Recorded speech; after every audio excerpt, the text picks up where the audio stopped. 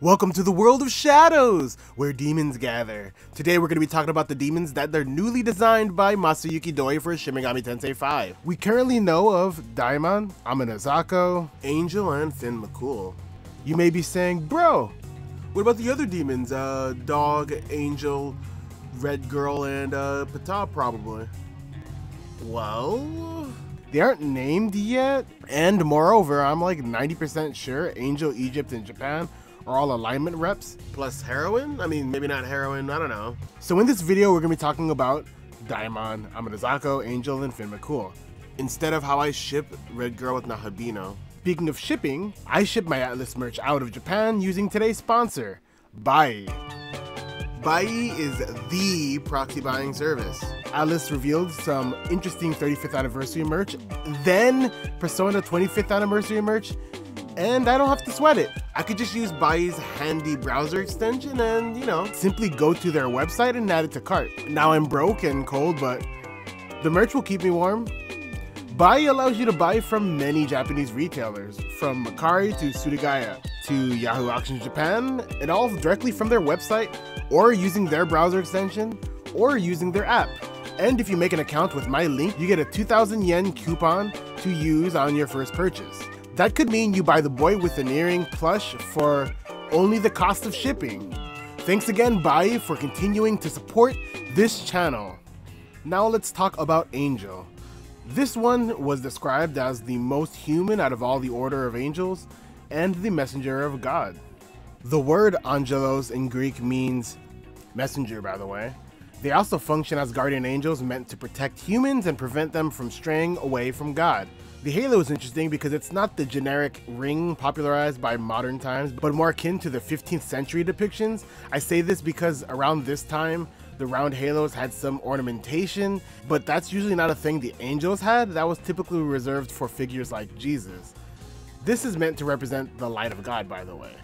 The design seems to have a fierce mask, and that weird fierce face is something that's not common for angels in antiquity, but I did find some that actually do have that fierce face on it. The only angels that I could think of off the top of my head are Cabanel's Fallen Angel, which is literally just like Lucifer, and the one at war on the Arc de Triomphe. This design, as of now, seems to be a replacement for the previous angel. The last one used was the one that I like to call the Bondage Angel, probably done to represent angels in a more thematically aligned way for the game. Then there's Daimon. In ancient Greece, this was a lesser nature guiding spirit, or some kind of catch-all term for lesser entities. In the Bible, the word is pseudo-adopted, and then by the time you get to the New Testament, it's kind of perverted a bit and comes to mean evil spirits. This demon in SMT V is just the embodiment of generic demons. As a result, they have the most generic demon design in that sense. I think it's interesting that they are reverting to this ancient way of saying demon, by the way. It's got a pitchfork, and I don't know, there's not really a whole lot you can say about it. It just looks like a traditional demon. Now, for a big chunky bit of lore, let's talk about mccool. mccool, or Fionn McCool, is a Celtic hero who's got a lot of interesting lore. Fionn is the son of Cool and Morn. These are lovers who eloped, his name coming from the word meaning bright or white, apparently due to his fair skin, his beauty, and the way his hair turned prematurely white, or fair. Fionn's father was a man named Cool, who was in love with Fionn's mother, Myrna, and she was the daughter of a druid. When they eloped, Cool became an outlaw because her druid father complained to the High King of Ireland, who then decreed it as such, and he was hunted down. The man who killed Cool is Gol McMorrin, and that guy took leadership of Cool's group, the Fianna, which are a small band of warriors. Meanwhile, Fionn's mother was disowned. She was ordered to be burned at the stake by her father initially, but the High King saved her, and she was instead sent to be looked after by Cool's sister. Fionn's birth name was Daimni, which could mean young male deer, which is amazingly represented in Doi's design, by the way. Finn and his brother Tulko were hunted down by Full, the sons of Morna, and many other enemies his father had garnered, so Finn was raised instead by Bodmal and Liath Lucra. Sorry, I'm gonna butcher these names, by the way. In the forest of Sliabladma, teaching him of war and hunting. He tried to gain favor with all kinds of local kings in his youth, but they would turn him away once they realized that he was indeed the son of Cool. One day, Finn met the poet Finnegas near the river Boyne. Finnegas had spent 7 years trying to catch a salmon. This was the salmon of wisdom that lived in Feck's pool because it was prophesied that the poet would eat it and gain knowledge. Finnegas caught the salmon and instructed Finn to cook it, but not eat it. Finn cooked the salmon, but burned his thumb trying to see if it was cooked. He sucked his thumb to ease the pain, and it turns out there was a tiny bit of cooked fish fat on his thumb. And when he did that sucking motion, he actually absorbed all of the wisdom from the fish, as it was all concentrated into that one little bit of fish fat. When he served Finnegas the fish, Finnegas noticed that Finn looked more wizened, and upon learning what happened, he gave him the rest of the fish to eat, which gave Finn the knowledge of everything of the world. From then on, Finn would bite his thumb to basically activate this wealth of knowledge. Once he had the thumb of wisdom, he does pretty well for himself. At the age of merely 10, he kills the fire-breathing man of Tuatha De Danann, and when he did so, he got to lead his father's old group, the Fianna. Speaking of deer, remember how I said his original name meant young male deer? Well, he marries a deer.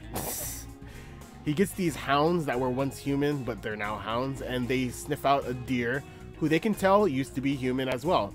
They bring her to Fion's land, which turns her human inexplicably. She marries Fion and gets impregnated with his seed, but the guy who cursed her to be a deer stole her away, and she went missing for years. Later though, the dogs do find Fion's son as a deer, and that guy becomes a hero too, a super epic one. Here's a picture of him playing his harp.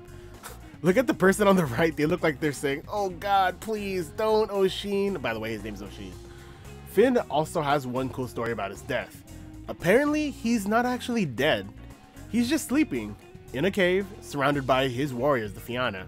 He's said to wake when the Dord Fian, or the hunting horde of the Fianna, is sounded 3 times. I quite like Doi's design. I mentioned the horns, but also note the thumb of wisdom is represented. He's also wielding the hero's signature weapon, and he has the fair skin and the hair the hero is famously described as having. He's also got a pouch. This pouch is likely a reference to the Kor Bolg, or the crane bag. The crane bag is something that didn't originate within mccool's lore, but it's just something that he's noted as having owned. It's made from the skin of a human who was turned into a crane. And before I talk about Amanozako, while writing this script, there was a new trailer and they revealed another new demon. I'm like 100% positive that this demon is Hydra. Johnny Awesome posted an amphora matching the little beard thing, and I noted that it uses poison breath, which is a thing associated with the Hydra. So I'm going to go over its history briefly. The Lernian Hydra is an offspring of Typhon and Echidna. It's got poisonous breath and toxic blood. Probably why this design evokes the alien from Aliens aesthetic. The Hydra is like a lot of multi-headed things where it has different numbers of heads depending on the source. Looking at you, Cerberus. The head regeneration thing was something added later, by the way, to the lore. The lore became that after a while, every time you cut one head, 2 heads would take its place. Heracles and his nephew Lolaeus basically killed it by cutting off the head and cauterizing the wound, preventing it from regrowth. This depiction looks very interesting. I think that for the most part, it is pretty reminiscent of the design as depicted in the amphora that Johnny Awesome posted. There is some ornamentation there, which made me think that it was like a Central or South American snake monster, but I couldn't find anything, so. Okay, so the last demon I want to talk about is Amanozako. Amanozako is a special goddess whose name quite literally means heaven opposing everything. And they're a weird one. She only appears in the Kujiki, not the Kojiki. In terms of important historical Japanese text, the Nihon Shoki is like the most important. The Kojiki is like mid-tier, and I think the Kujiki is like even lower than that. Amanozako was born from Susanoo when he threw up his Aramatama, or the violent / rough spirit that he had built up inside. So yes, She's literally holy vomit, and yes, she's technically an Aramitama.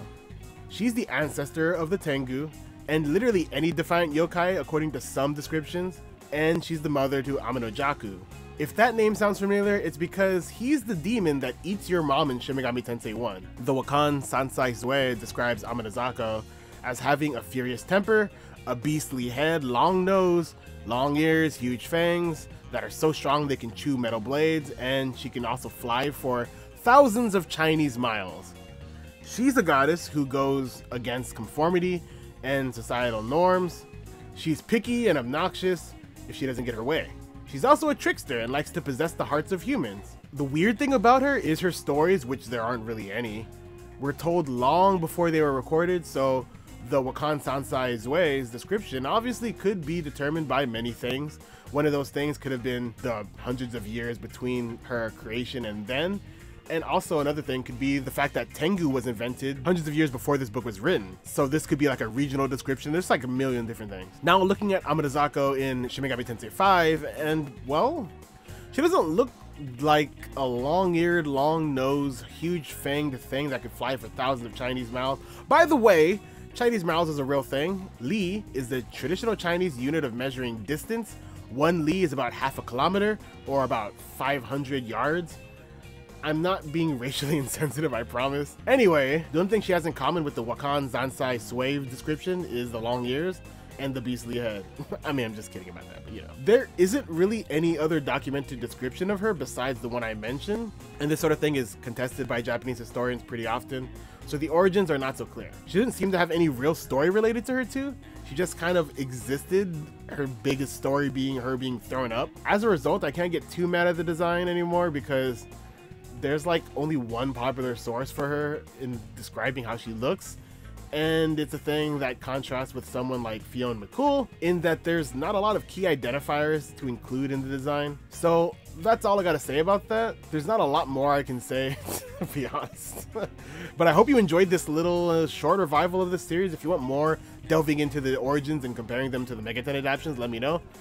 And yes, I will definitely be making a deep dive video to the newest trailer. If you want more reactions, I also live reacted to that trailer with Glib, KDA, and Spider, two of whom are pretty much experts on Megaten, so I'll link that in the description as well.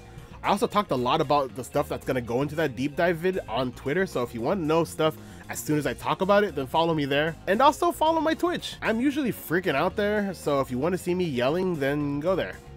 Thanks again, Bai, for sponsoring this video, and hope you guys enjoyed it. Goodbye, fellow Megatenists. Yeah, okay, that missed again. This is... let's see what happens here. Is he just going right for you? Oh! Whoa, he targeted me straight up. Yeah, he was just one like, hit, no, we're too. done. Dang. So, yeah,